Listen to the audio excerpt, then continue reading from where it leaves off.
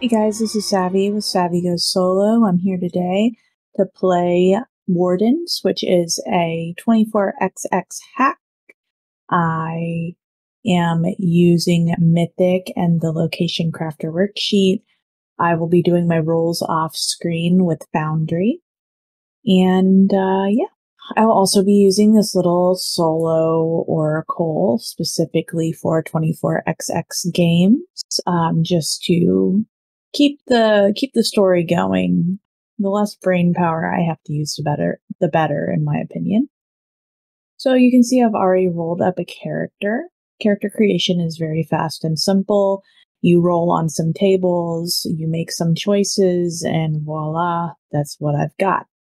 My character's name is Zemir. She's a mystic. She has a few skills that might come into play. She can cast some incantations, which are one-time spells. And she has a spirit guide that I chose specifically because she can be reborn once after death. 24xx is a deadly system. It is not very forgiving. Well, I wouldn't say that. I would say as long as you have items, you can be okay.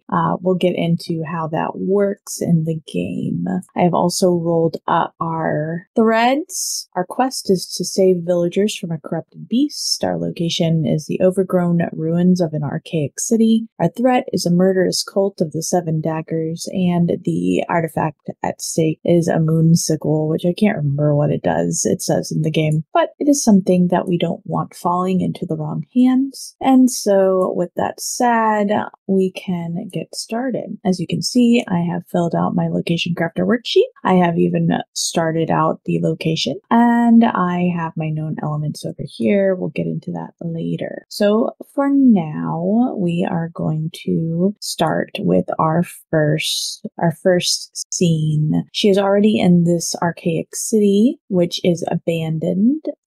And I've got classy and odd.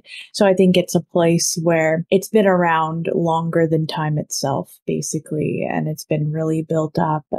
It used to be the home of the monarchs or the people in charge, the royal families, all that jazz. But now it's abandoned, or supposedly abandoned. It's not a center point of the world anymore. They've moved on, but that doesn't mean there isn't stuff still happening here. So we are going to some dice and we will see what happens. Let me see what I can do here. Oh, you'll see my dice rolls on the sidebar there. That's perfect. So let's go with she's in the market. We rolled up encounters. We got none. We got objects, and it was expected, and well, I can't remember if it was expected or random. Either way, I had thought it would be a dagger. Let me see what is happening here. I'm going to make an event check. You can see it says what is happening in the market. Introduce a new NPC, debase illusions. So I've got my NPC over here. I'm using, dmheroes.com because it is pretty cool. I like it a lot. And we'll go get into our mythic adventure sheet here, and we'll put in our character. Technically, you're supposed to do this at the end of the scene, but I'm just going to do it right now because I want to. So we've got Brenna Zatchit. Interesting. Let me see if I can copy her image over here. That would be cool. There we go. Brenna Zatchit. There she is. Okay, so I've got her saved. Perfect. Let's see. Back to it. I got distracted. Okay, debase illusions is our thing here. What is happening in the market? Debase illusions. So what I think is when Zemir goes into the market here, first of all, I don't think that this archaic city is technically fully abandoned. I don't think it's fully abandoned. I do think, I'm going to specify this. I'm going to say it was the old capital, the original capital, no longer. So yes, it's the archaic city, the original capital of this world, but it is no longer that capital. And I think that I have to refresh this. The original capital no longer. So there's still people here. There's still stuff going on. It's just old, outdated, and no longer a place where people flock to. It's not a great economic center like it once was. That lets me put people here because I'm with the word abandoned. It's like nobody's here. But, yes, debase illusion. So what's her name? Brenna is in this. She's in the market, and she is. I feel like she's a proselytizer. I don't even know if I'm saying that right.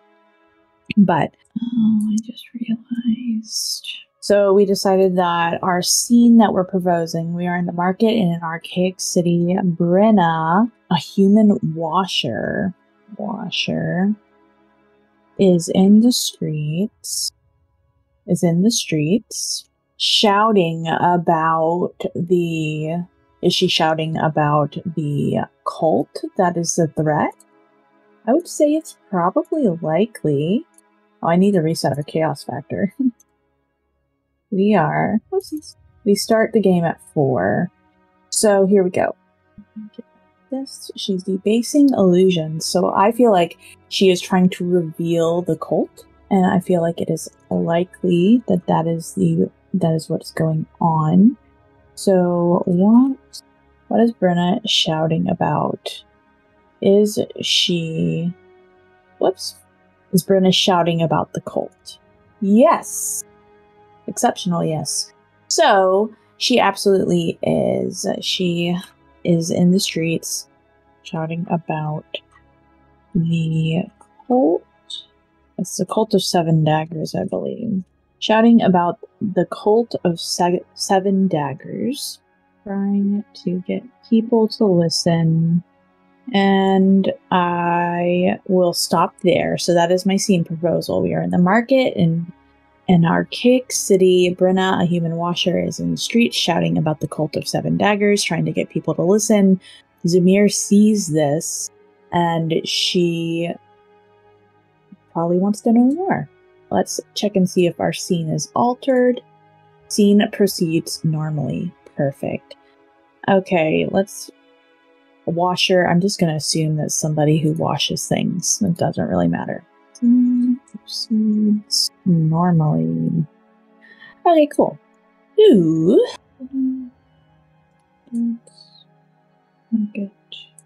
Dagger.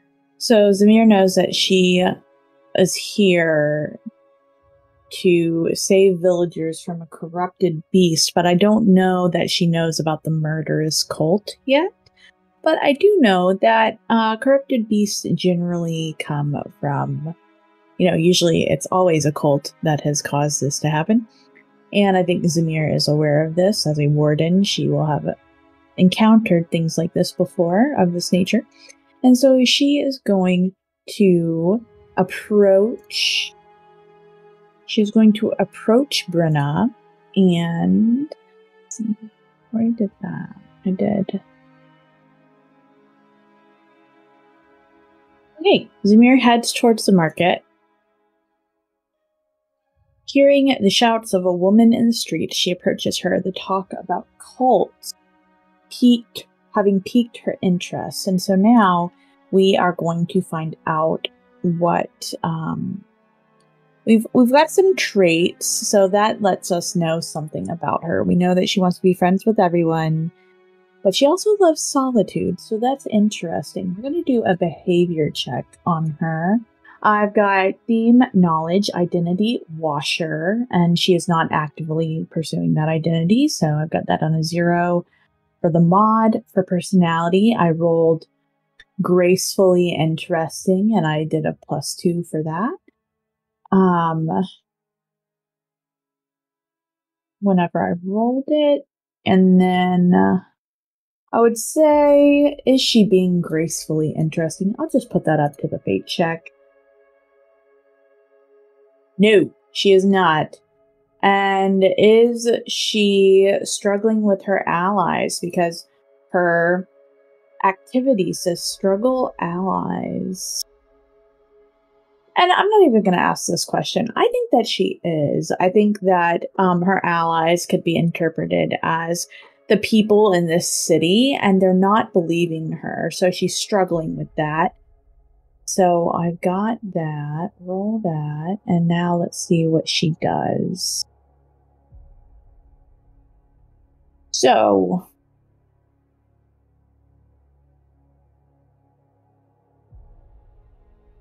performs an expected NPC continues.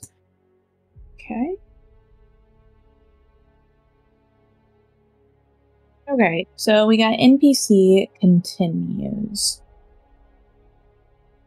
So she is going, so as Zemir approaches her, Brenna is not going to stop what she's saying. I think that she is going to keep on. I think she is used to people looking at her, but they never stop to interact. They just kind of ignore her. And she just keeps on with what she is saying, talking about the cult.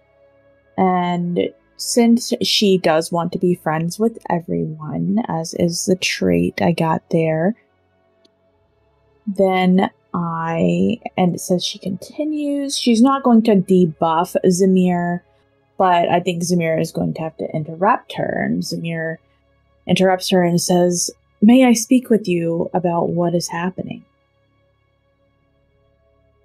Okay, I'm going to them like this. There we go. That way I remember what her identity and personality and everything are. So we have that. So Brenna continues on shouting about the cult, but no one seems to be listening. Zemir stops in front of her, makes eye contact, and asks her to stop for a moment to talk about this cult.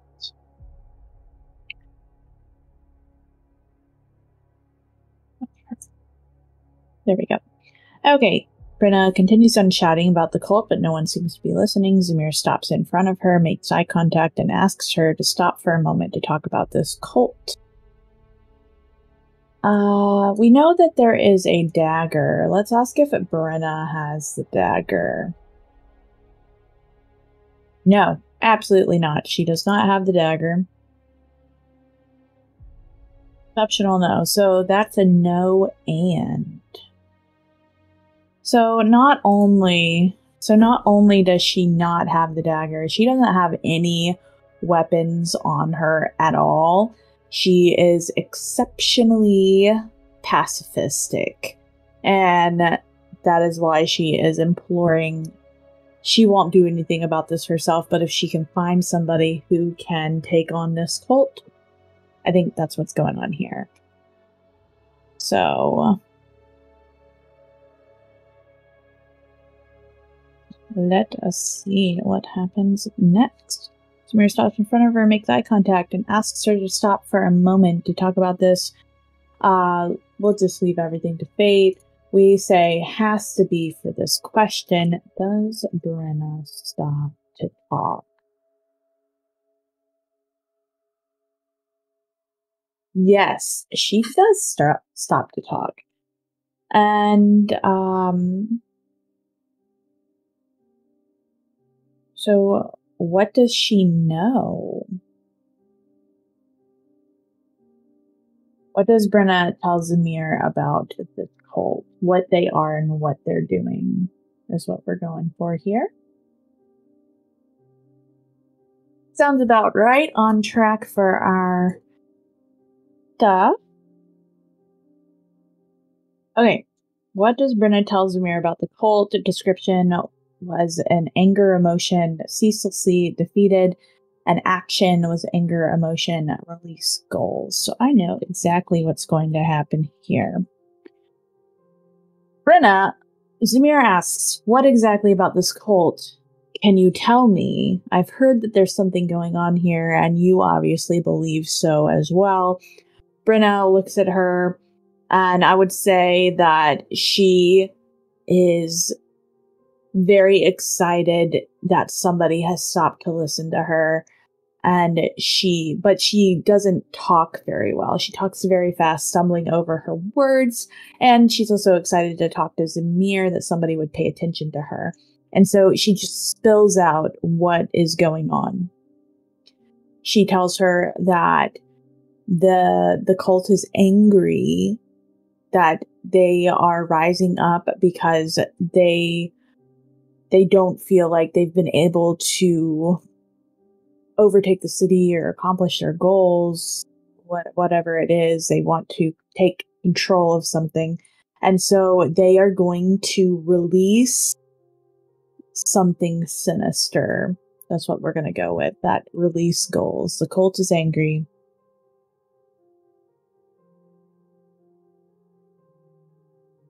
Cult is angry. Okay. The cult is angry because they have not been able to overtake the city. There are rumors that they plan on unleashing some sinister force or monstrosity to do it for them. And if we go look at our nifty little threads here, we got save the villagers from a corrupted beast, which is what that would be. And we've got the cult of the Seven Daggers as a threat. And so this tied our whole little story together. All in the beginning without me even needing to roll anything yet. I promise I will make some rolls soon. But for now, we also, if we look at our little character here,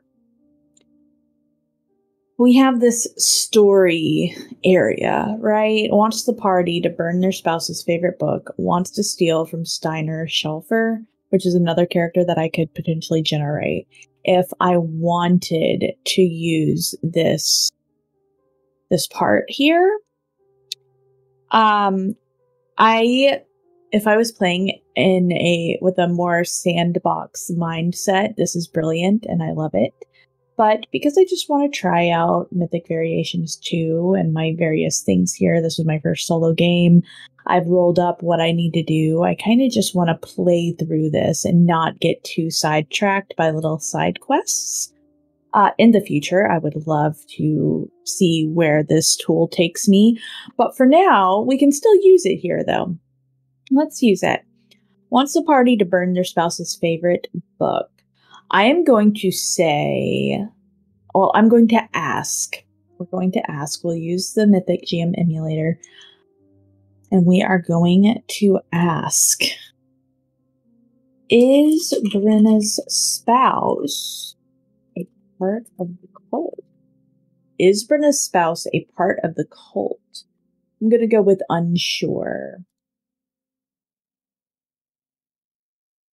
Exceptional, yes. So not only is Brenna's spouse a part of the cult, they are the leader of the cult. He is the leader. Let's see. I'm going to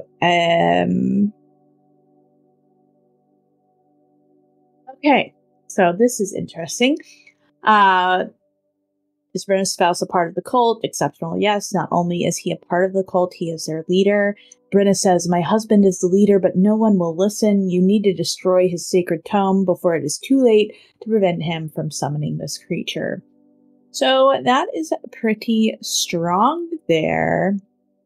And so in that way, I can use some of these things to just ask questions and try to lead me along the story.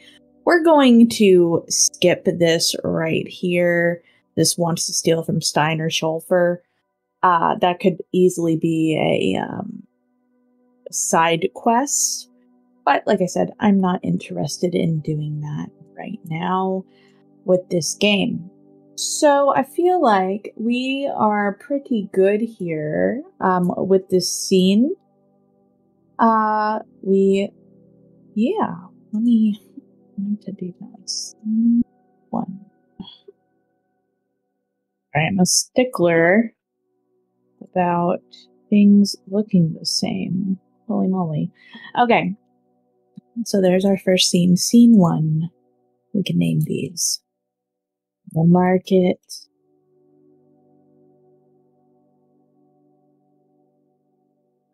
Let's see, where does the dagger come in? Because we have a dagger. We know Brenna doesn't have it. Does somebody get attacked here?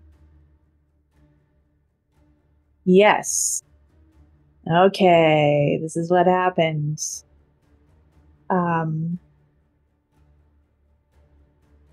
This is what we're gonna do. Who gets attacked? Is it Brenna? And I would personally say that it's very likely that it's Brenna who gets attacked because she is doing all this very publicly. Not only that, her husband is the leader. He could have, yeah, I'm going to say it's very likely. Yes, it is Brenna. So,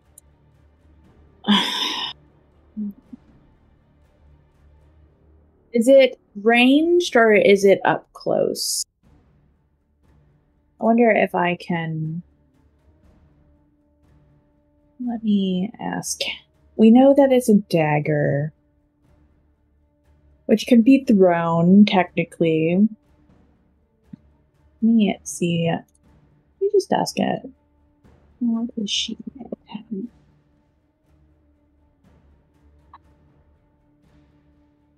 Obviously, focus is Brenna. I don't know about the Carrie illness, but freely rough, the descriptor, it kind of tells me that this is up close and personal. And so I think that someone in the crowd, because like I said, this is still an active city, someone in the crowd kind of stumbles into her and all of a sudden she is stabbed. Or they go to stab her. Let me roll some things. Let me see. I'll roll a d6. I'll have to just do a d6. So I want to know if I notice this person. So I'll roll a d6 and see what happens. Oh no.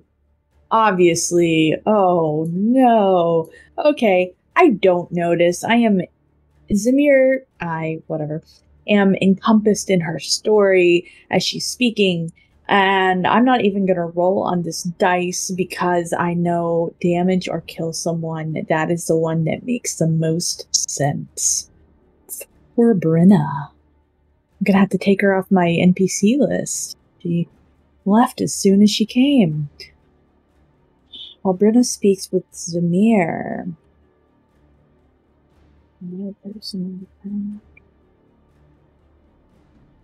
Here's a question. Does this person retreat? I'm not sure. Does the attacker retreat? I'm not sure. I just want to know. Exceptional, yes.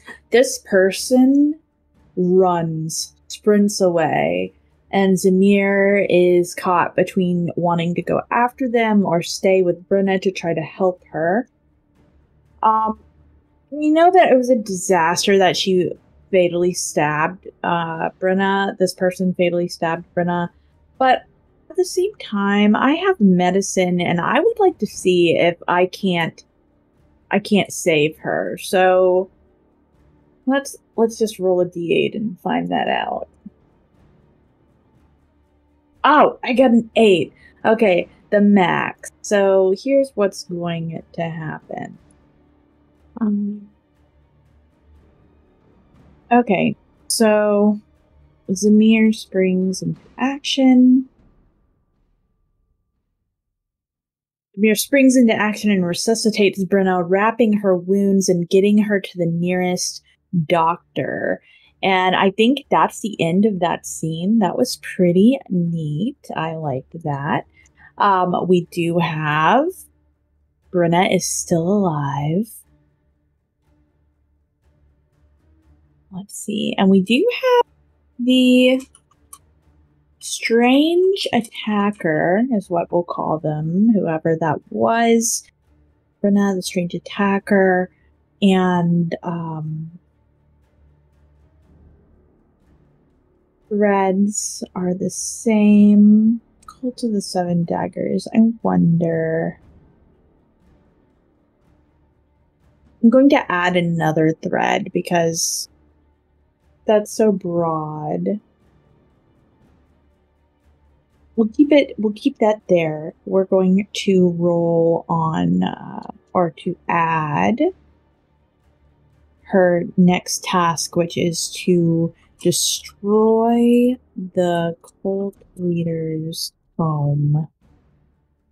Oh, destroy the sacred tome. Duh. Destroy the sacred home.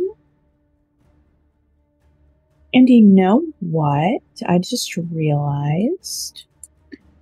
Inner Shulfer is Brenna Zatchet's husband and the cult leader.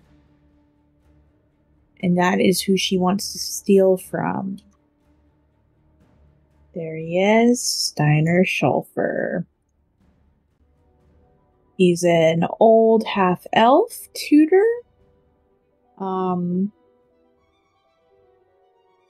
Interesting.